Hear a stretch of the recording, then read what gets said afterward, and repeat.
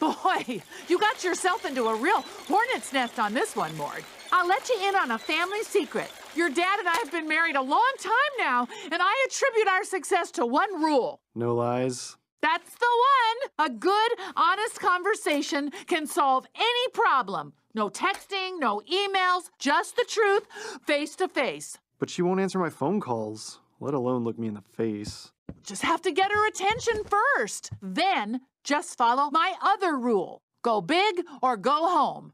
Or make her some food in the shape of her face. Thanks, Mom. Oh, you're super sweaty.